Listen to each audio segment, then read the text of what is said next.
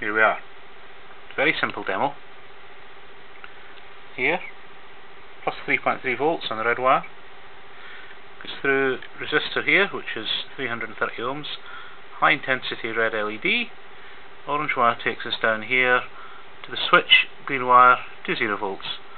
Yellow wire takes us to the GPIO input. This is GPIO 17. On the other side we have a completely separate circuit whereby we have the black wire going to GPIO 18, which is wired as an output, 330 ohm LED resistor, standard green LED, and a wire connecting us down to 0 volts. Very simple. Push the button,